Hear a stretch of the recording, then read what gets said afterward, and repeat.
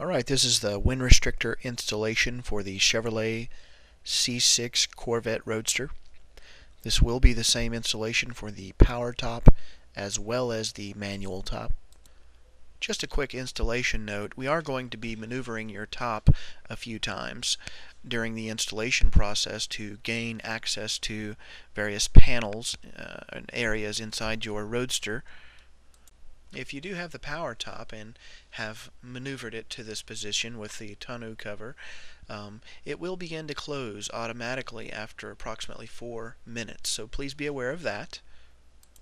Also, with the automatic top, it does require additional power to get your top to maneuver up and down several times in a row, so we do recommend starting your engine from time to time so that you do not drain your battery. Step number 1 is to remove the rear panel that the speakers are mounted into, as shown in this photo here.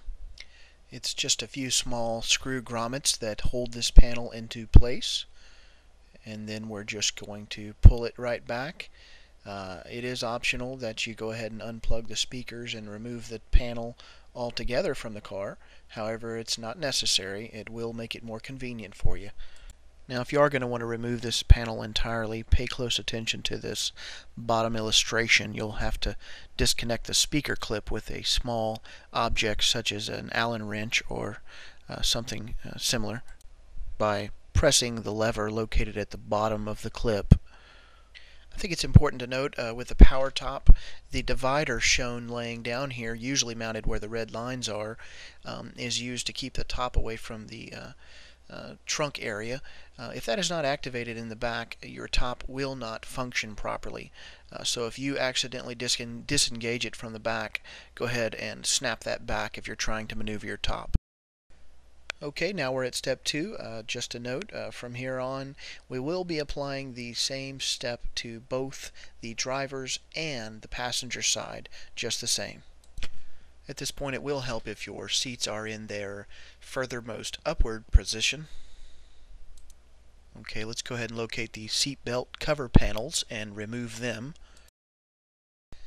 These are held in place by a screw rivet on the side and one clip to the front of the panel.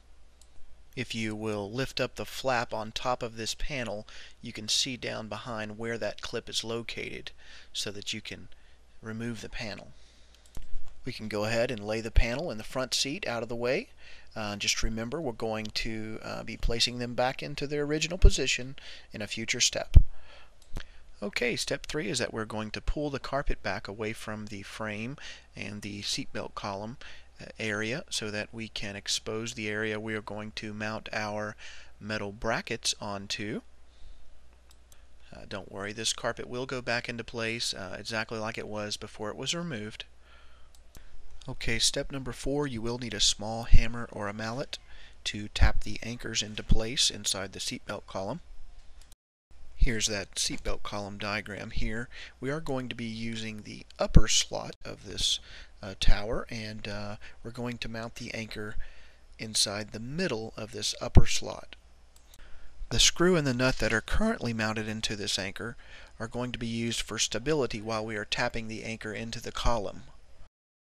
After we have the anchor mounted into the center of this column, we are going to be removing that screw and nut at that time. Although you can discard the nut after that, hang on to the screw for a future step. Here's a close-up of that anchor mounted into the column flush.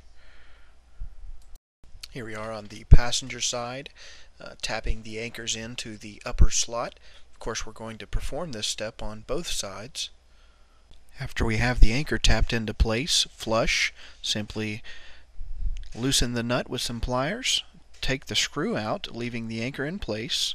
Go ahead and discard the nut and keep the screw for a future step.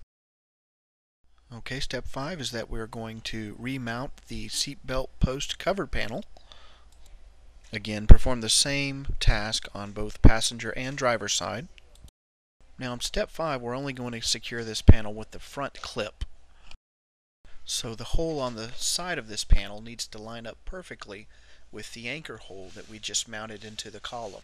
We're going to be placing our number 10 screw through this hole in a future step to secure our metal brackets. Okay, in step 6 we're going to snap the metal brackets onto the lower portion of the frame next to the seatbelt column that we just pulled the carpet back off of. These are what's going to hold the wind restrictor securely to the vehicle. Make sure the threaded posts are pointed towards the center of the vehicle. The small little metal standoff on the back side of these frame brackets are what we are going to refer to as a bushing. Once you snap the bracket in place onto the lower part of the frame, this bushing should line up perfectly with the opening on the cover panel, and that will allow us to assemble our number 10 screw in the next step.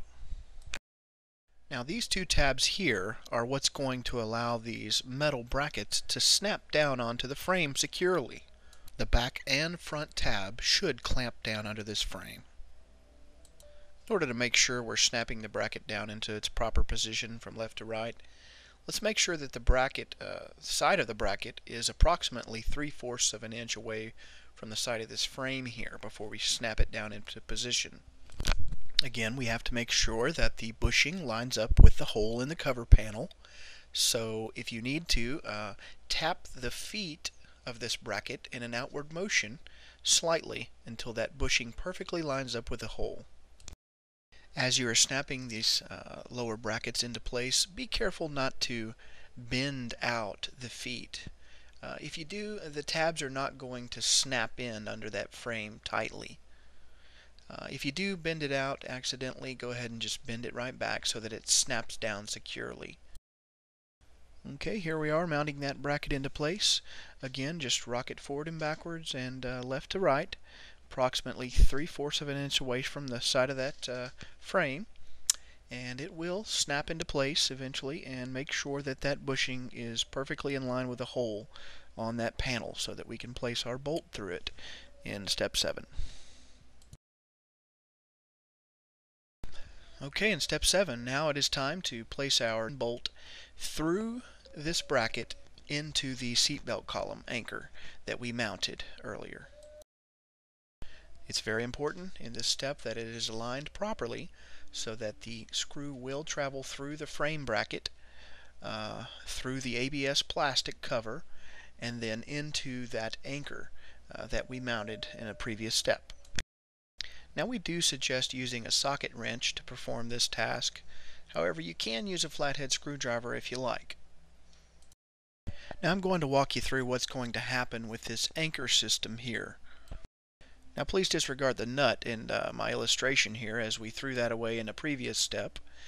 But as we're tightening the bolt into this anchor here, you're going to notice that it's going to get tight after just a few turns into the anchor. That's because these jaws here are going to open up behind the actual slot in that column, making it a very, very strong mounting point. It would actually take an extreme amount of excessive force to pull this from the vehicle once it's mounted inside that column. Now once you actually feel this bolt enter the anchor, you're going to turn it approximately 14 times until the panel is pulled very tight against the seatbelt column. And you will begin to feel it stop at the end. Now be careful not to over tighten this, as you may do damage to your panel. Once the feet of this bracket are snapped into place securely and the bolt is tightened down very good, if you give it a slight pull, there will be very little movement, if any, in this bracket at all. Okay, step 8 is optional, and that is that we're going to cut a very small slot in your carpet so that it will fit perfectly around our newly mounted brackets down here. If you look at it from this angle here, it's going to look like an upside down T. And basically, if you lay the carpet over the bracket, you'll see exactly where this needs to happen. So after this is cut and it is applied over the bracket, it would sit flush around the front side of our bracket there. And then for the rear side of the bracket, these two flaps shown here would basically wrap behind the bracket and meet each other perfectly. Now this whole area here is going to be right at the base of your panel, so you should be able to tuck it right up under the panel. And at this point you can go ahead and tuck your carpet back to its original position. Okay, in step 9 we can go ahead and install your speaker panel back to its original position. and the divider as well if you do have one. Alright, in step 10 it's now time to install our wind restrictor onto these brackets. Now you'll find already attached to the glass are the metal arms which will enable you to attach it to the side mounting brackets.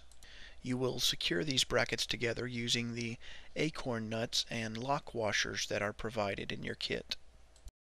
At this point we do want to make sure that these two brackets are secured together very tightly.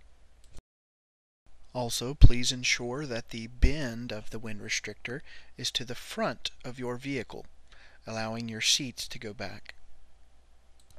Alright, there we have it. We're now done with our non-illuminated installation.